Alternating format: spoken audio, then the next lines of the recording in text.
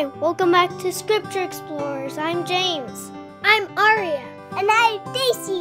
And we're the Scripture Explorers. James, what are you doing? I'm pretending to be a king. Kings get to tell everyone what to do, and they don't have to do anything. Are all kings like that? Yeah, I think so. Right, Mormon? Well, there are some kings that are mean and nasty like King Noah. We'll learn more about him another day. But there are some kings, like King Benjamin, who aren't like that at all. What was King Benjamin like? King Benjamin was a Nephite king, but he was also a prophet. He loved his people and worked very hard to make sure that they were happy and taken care of. His father's name was Mosiah, and his father was a righteous king who had taught him to make good choices and listen to what Heavenly Father wanted. King Benjamin also had several sons. One of them was also named Mosiah. So he had the same name as his grandpa? He did, and he was king of the Nephites after Benjamin. We'll learn more about Mosiah next week. Now, King Benjamin had lived a long and good life. He knew he wouldn't be king for very much longer, and he wanted to talk to his people before he died. So he told them all to gather and hear him speak.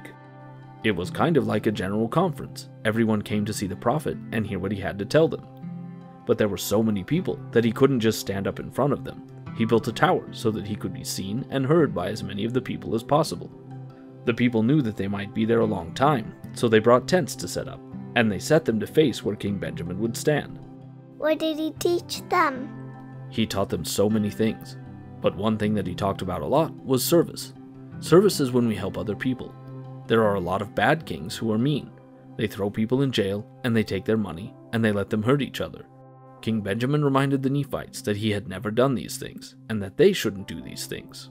And then he taught them one of the most important lessons. He said, "I tell you these things that ye may learn wisdom, that ye may learn that when ye are in the service of your fellow beings, ye are only in the service of your God."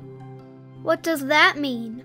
It means that when we help other people, we aren't only serving them, we are serving Heavenly Father too. Did he teach them more? He taught the Nephites about Jesus. He taught them that he would come and be born to Mary, and that he would die for us so that we could live again. He taught them a lot of things. He taught all this and even more. We'll talk more about what he taught them next time.